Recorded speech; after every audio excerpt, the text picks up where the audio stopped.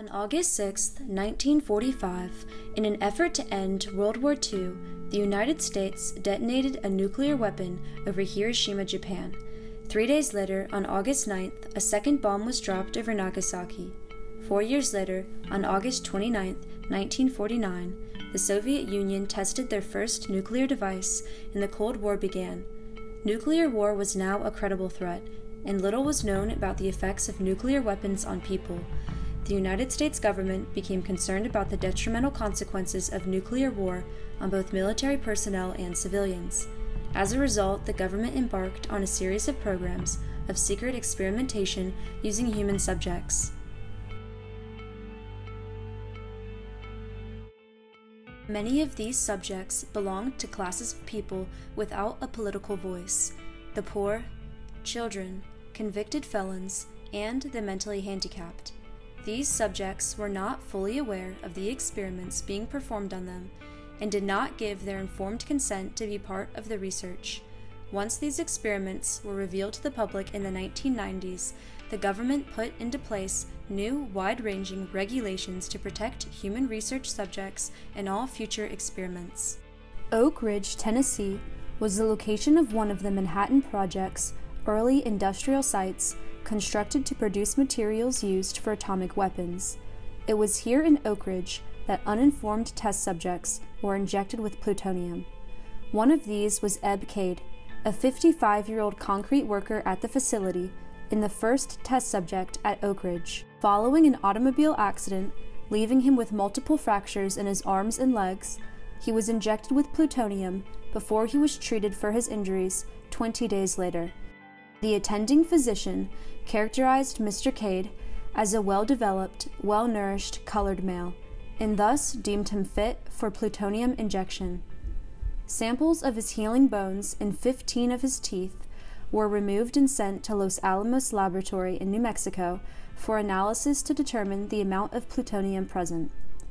Mr. Cade was not informed of the experimental procedure and later died of heart failure following his injection at Oak Ridge. The Atomic Energy Commission approved a series of experiments by the Massachusetts Institute of Technology in which mentally disabled boys at the Fernald State School, formerly known as the Massachusetts School for the Feeble-Minded, were fed radioactive-laced oatmeal and milk. We got to eat away from the other boys. We were getting extra oatmeal, getting extra milk. The oatmeal contained radioactive iron, while the milk contained radioactive calcium. The boys were tested to determine the absorption of the ingested materials into the blood. The Science Club, a fictitious organization at the school, offered free breakfast and gifts to prompt participation in the program. The club members were unknowingly fed the radioactive iron and calcium in their oatmeal. The researchers associated with this study failed to inform the parents or the children of the experiments, which later led to class action lawsuits. Also in the 1940s, hundreds of pregnant women volunteered to participate in a nutrition study at Vanderbilt University's hospital. In this experiment, they were fed radioactive iron without their knowledge to track its absorption by measuring iron levels in their blood and urine. These women were not informed of the material they were ingesting or the risks to themselves and their unborn children. Class action lawsuits were filed by the research subjects, and the courts ruled in favor of the women. These tragic experiments, which were cloaked in secrecy, all had in common the lack of informed consent of the subjects, the failure to fully weigh risks, and the use of disadvantaged or easily available subject populations.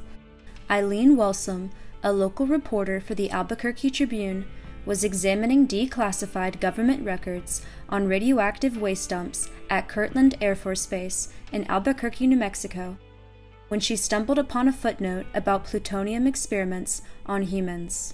And my eye fell on a footnote, and the footnote mentioned something about 18 humans who had been injected with plutonium. For 5 years, she researched the story, and in 1993, released a series of 3 articles that described the identities of 5 victims, discussions with their survivors, and stories of how their lives changed after being injected with plutonium.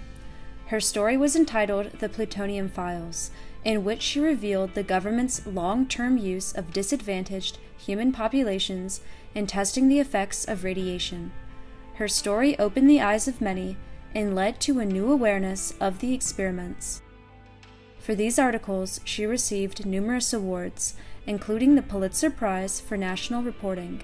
This news reached the offices of Hazel O'Leary, the Secretary of Energy, and President Bill Clinton. A presidential advisory committee formed in 1993 to investigate these matters issued its report in January 1994 calling for reforms in the protection of human research subjects. The next month, President Clinton issued an executive order requiring all government-funded human experiments to be performed in accordance with existing regulations.